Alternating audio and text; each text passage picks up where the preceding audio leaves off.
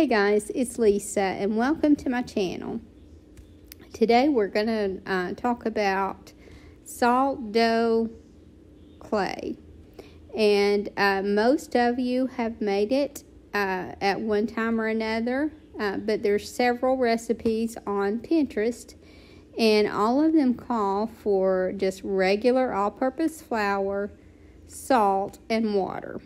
But most of the recipes aren't the same. So I wanted to see which one works best.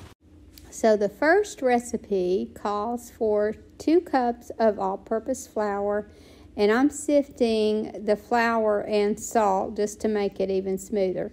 But it calls for 2 cups of flour, 1 cup of salt, and 1 cup of water.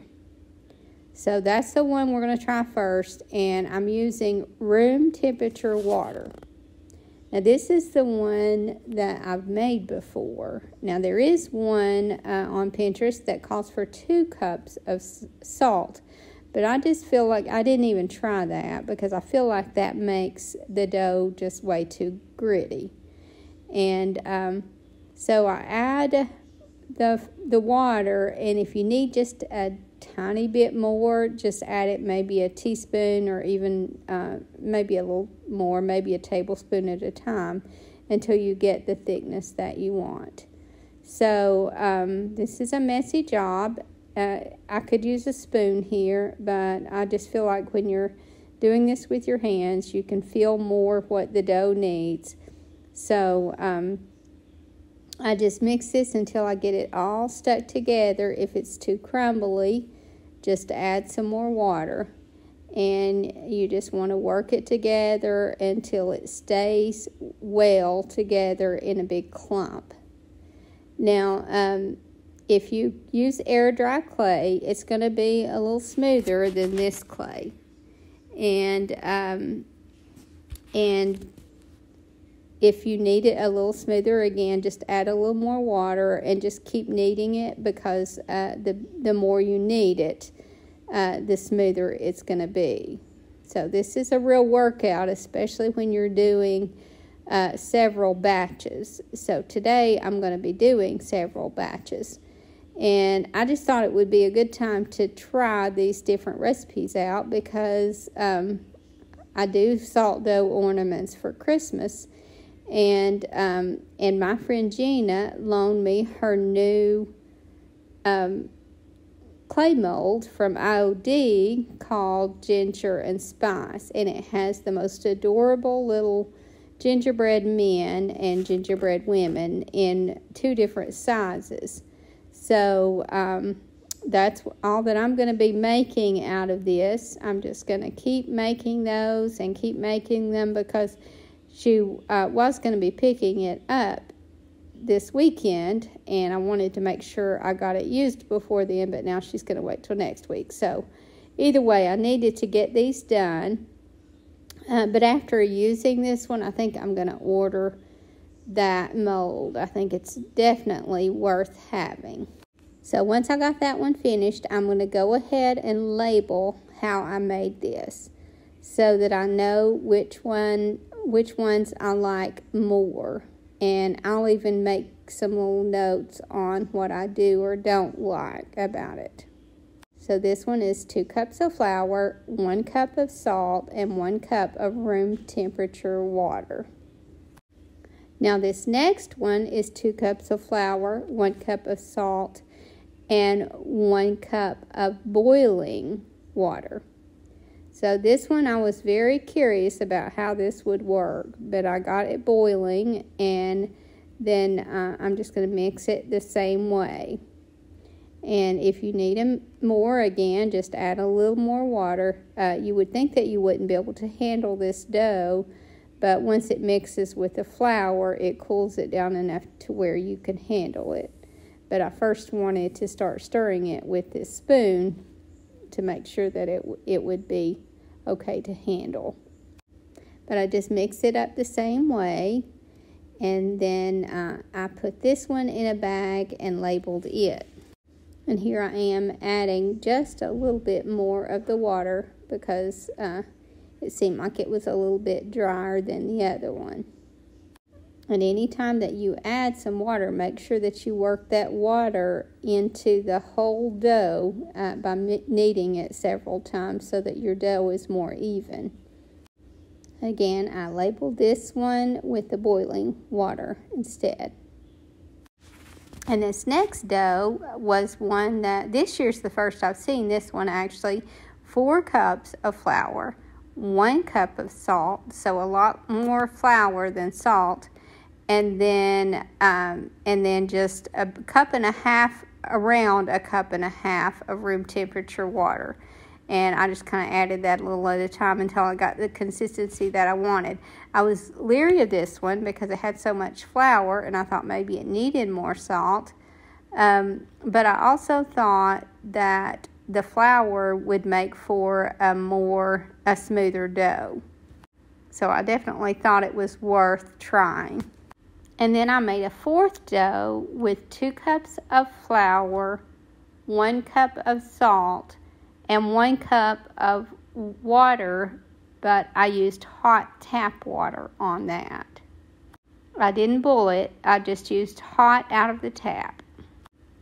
Now this is the ginger and spice clay mold that my friend loaned me. She actually just went and bought this and told me that I could use it because she wasn't going to get time to use it over the weekend. So I definitely wanted to use this one on this salt dough. And after using this one, I'm pretty sure I'm going to buy one. And for those of you who are interested, I'm going to include a link where you can buy these. So this is the dough with the 2 cups of flour, 1 cup of salt, and 1 cup of just regular tap water. And so I'm going to make one of these small gingerbread men out of each of these doughs and show you what I think of them. Now, obviously, I'm going to put some cornstarch in these to make sure that my dough doesn't stick. And I love about the IOD molds that they have that lip around the outer edge, and it makes it very easy to have a clean edge and not have to clean that up, because it just has that raised edge, and when you press against that, you'll cut any excess off. So that is definitely a good quality about the IOD versus the redesign with Prima. So I'm going to label each of these 4 so that I'll know which one that I like the best. So again, this one is going to be number 1, which is the one with the regular tap water, 2 cups of flour, and 1 cup of salt. Now this came out very well from the mold. It made it very clean, and you still get all the detail. I was wondering about that with the salt dough, but you still get plenty of detail.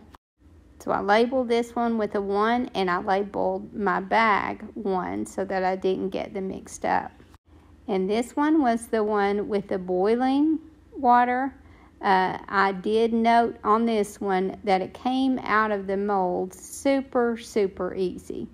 So that was one of the good qualities about this one. And again, I made sure to label that so that I didn't forget which one was so easy to remove. And this was the one with the 4 cups of flour. It wasn't so easy to remove. So I wanted to keep that in mind.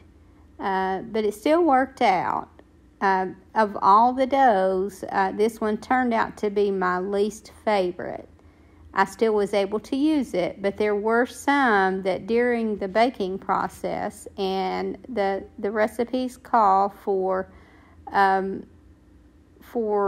200 degrees, anywhere from 2 to 4 hours. And what happened with some of this dough is I got some curling that I wasn't really happy with. Now, in some instances, it curled it up enough to where it just gave it a little extra personality and character. But there were a few that had to be thrown away. Now, I'm using, because I'm going to be needing a hole in the top of this one. So I just took a little skewer stick and made my holes. And this last one was the hot tap water. And it came out of the mold pretty easy. And so I noted that. Not quite as easy as the boiling water. But it still worked out really well. So again, I have all these labeled, and then I put them in the oven at 200 degrees for about 2 hours. And they all baked up pretty well. Again, the one with the flour, I had a little bit of misshaping with it, and it kind of had a hollow place in the little belly. It got a little bulge in the belly, which was fine. That just added a little character, but there was a little hollowness on the inside, you could tell. Again, I was still able to use it. Now I'm using the color Pinecone that I mixed a little bit of the color Buttercream in to make it a little bit lighter, because the Pinecone was definitely the right shade, but needed to be just a little bit lighter. So even though I'm going to be painting the clothes on these, I went ahead and painted the entire thing on the front and the back with this Pinecone color from Dixie Belle that I had lightened with some Buttercream. And I probably used about half and half because obviously the darker color is going to be stronger, and so you need quite a bit of the light to get it light enough.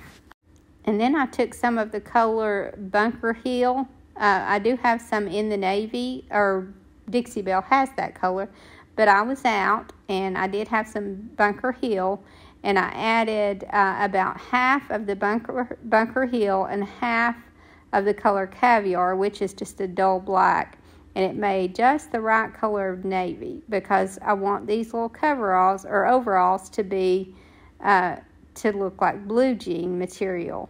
So I painted them with that base color, and then I just dry brushed some of the Buttercream over the top of that, and it brought out, it just kind of stuck to all of the detail, and it really ended up looking like denim. And here I am dry brushing that over the top.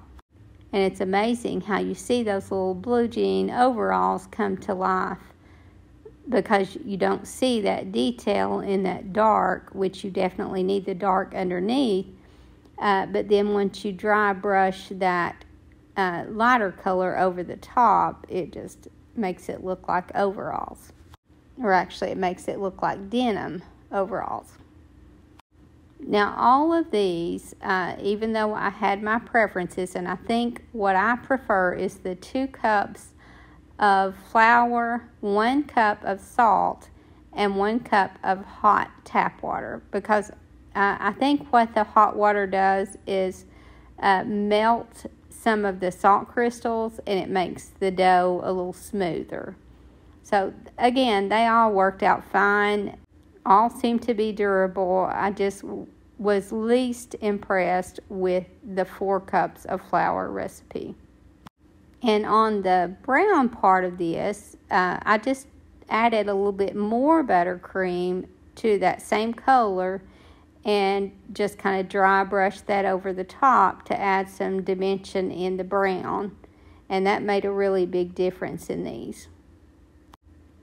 And obviously on the larger ones, there were things like bow ties and a little dress for the girls, and more details that could be brought out. And so I did a little bit more detailed painting on them, but all the painting was very, very easy. I just started with my base colors and just kind of added details as I went. But these are just the cutest little things. And again, I'm going to be ordering this mold for sure. So I'm going to be making a few things with these. With this first one, I took a long piece of jute string, a thinner jute string, and put through the hole, and now I have it doubled here. And then the loop is right there at the top of his head, and then I just keep stringing wooden beads on until I get enough to make a little tassel. And then once I get enough beads on and I like the length of it, then I just tied a knot at the end of that. So the little gingerbread will hang at the bottom of the tassel. And then I just wrapped that same jute several times around my hand. Now you could take a little piece of cardboard, but this is working just fine for me. And I don't know how many times I wrapped it, maybe about 20 or so.